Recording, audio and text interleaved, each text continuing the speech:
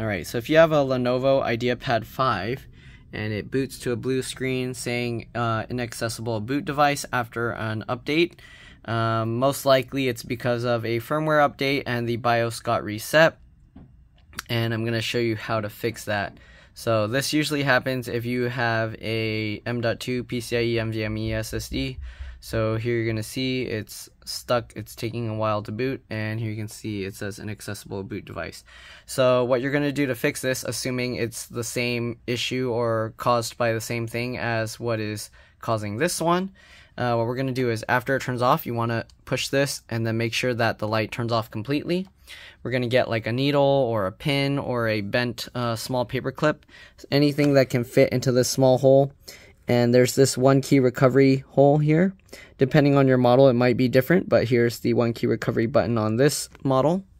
Okay, once you press that, we're going to wait and we're going to go to the BIOS setup. So go down arrow to BIOS setup, press enter. Then from there, we're going to go to configuration. Okay, at the top, configuration.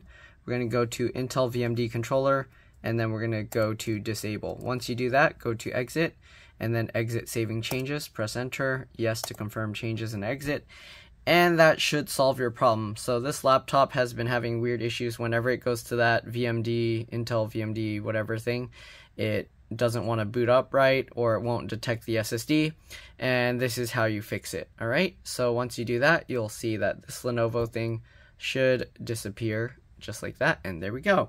So that's pretty much how you fix that. Hopefully this video helped you guys out. If it did, make sure to like, subscribe, share my channel with others so that they can learn how to upgrade and repair their devices as well.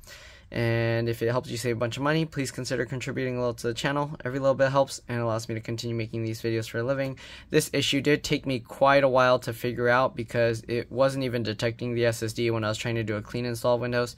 But yeah, now that I figured it out, I know what to look for. Thanks for watching, and I'll see you all in the next one. Bye.